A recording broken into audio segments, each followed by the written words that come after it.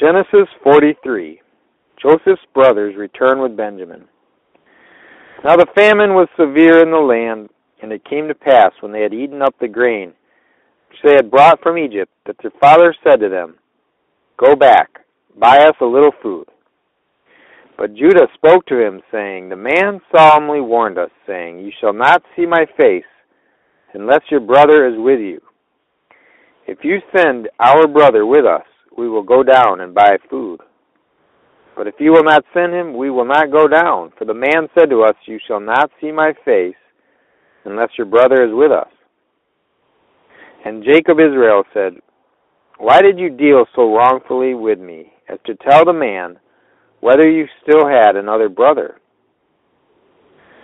But they said, The man asked us pointedly about ourselves and our family, saying, Is your father still alive?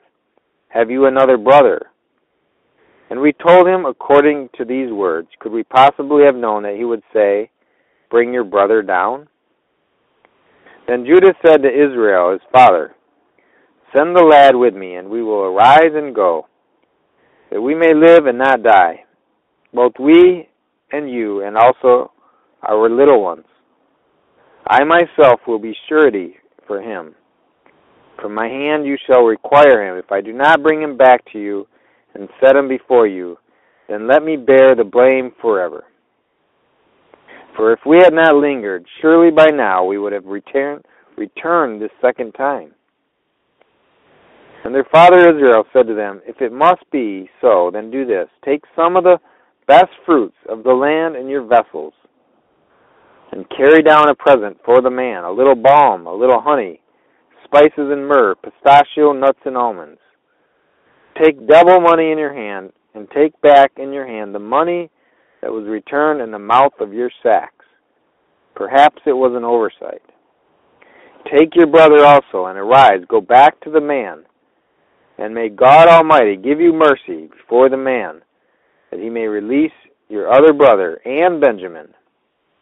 If I am bereaved, I am bereaved. So the men took that present in Benjamin, and they took double money in their hand, and arose and went down to Egypt, and they stood before Joseph.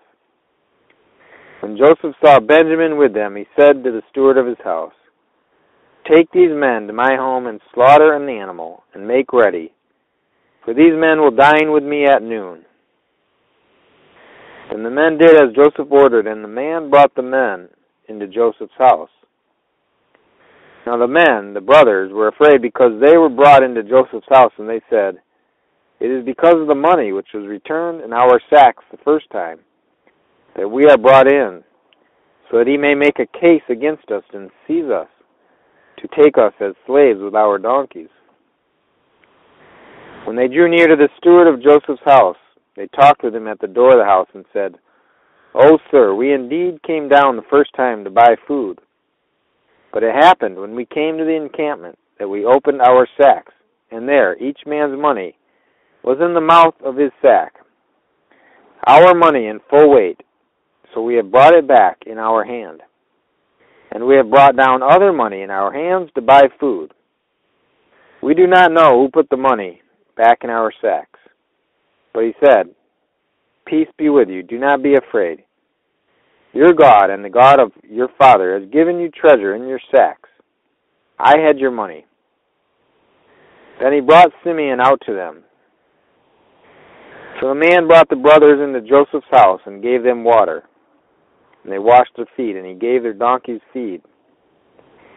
Then they made the present ready for Joseph's coming at noon, for they heard that they would eat bread there.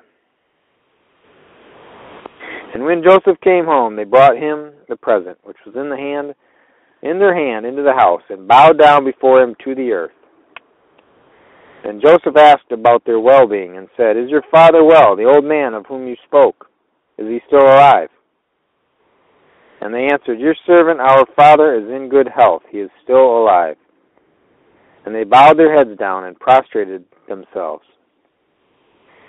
Then Joseph lifted his eyes and saw his brother Benjamin, his mother's son, and said, Is this your younger brother of whom you spoke to me?